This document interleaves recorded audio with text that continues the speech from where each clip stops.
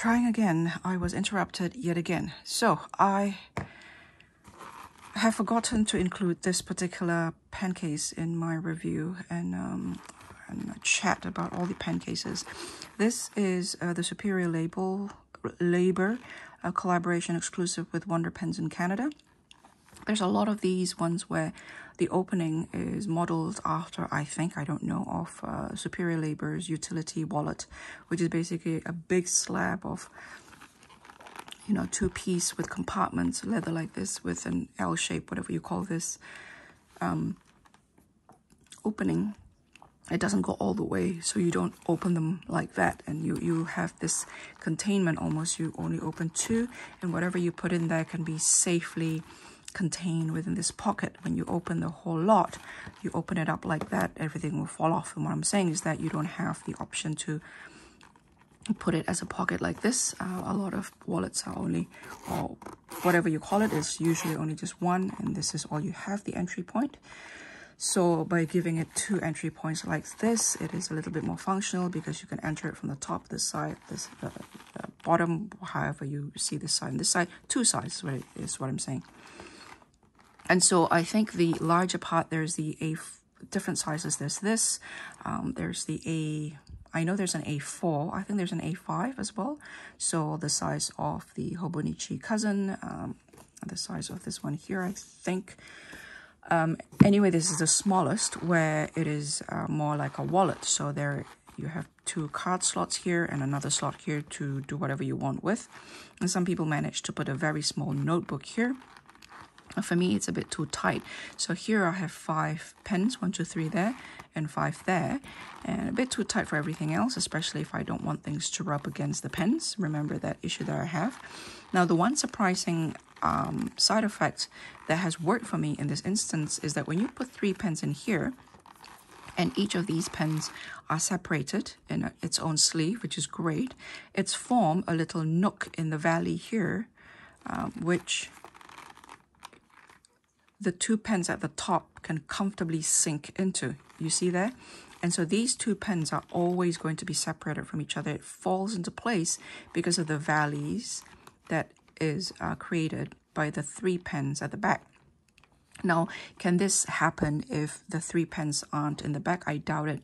So the caveat is that you have this, putting 2 pens there, and it will slip into place in a way that doesn't rub against each other, unlike the yellow Superior Labor's pen case. Again, I'll put that video up there, link it up there, or at the end of this video, or you can do a search. Simply search pen cases on my channel and you'll find them. And so if you don't have all 3 here, I suspect that valley effect, that this one here, where, you know, the valley onto which the pens will fall, like so, those won't be there. So this only works if you have 3 pens inside. So what I usually do is make sure all these slots are filled first, 3 pens inside, and the nice slot, the remaining at the front. So I never do front first, always in here first. Now, what do you do with this? Well, it's up to you. So far, I haven't really used it for anything, mainly because I don't want anything to rub against my pens. So if I put a card here, it would rub against my pen, but my card is always with my phone because my phone is always with me. My fountain pens aren't always with me. I suppose you could put more pens here, but again, you will then come across this issue of it, the pens rubbing against each other here because there's no partition here, and you don't have the benefit of those valleys, those dips, these ones here, that has been provided on this side of the pocket by the 3 pens in here. So I personally wouldn't. You can if you want to. It's pretty, you know, you could fill in maybe 3, 4 more. I could really make use of the space, but I personally wouldn't. I don't know. Yeah, I haven't really found any use. I just leave it. But if I do carry this around, I probably would put in here, I don't know, receipts or a small notebook. I don't know. You could do whatever you want with it. But my main the main thing I want to discuss here is this 3 creating those valleys, creating those curves, which these 2 pens, although freely floating, usually freely floating in this pocket here with no partitions and potentially clashing with each other, but because of the 3 pens sitting here and the dip and the valleys which have been created here, have worked really well for me to carry 5 pens here. 5 pens, so that's more than the 3 pen flap that I really like. It's 1 less than the Visconti and their more recent gallon leather magnum opus with a zipper, which has posed its own issue. The bulk mainly and the weight. The gallon leather is a bit weightier, a bit bulkier compared to the Visconti.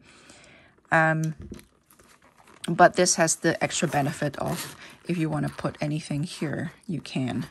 And it's light because it's literally just 1 to several layers of leather with no hard backing at all. So the only hard way here is the zipper. So yeah, so I am really loving this as a pen case. Again, this exposed 2 at the front, depending on how you carry your pen case. Just note that you might expose it 2 at the front. So again, the 6 pen case by Gallon Leather with the zipper, the magnum opus with a zipper and the tray that can come out, and the Visconti, I can't remember what it's called now, that black one that I showed you. Those are still the most protective. But I thought this was a good option as well, and I've completely forgotten to mention it.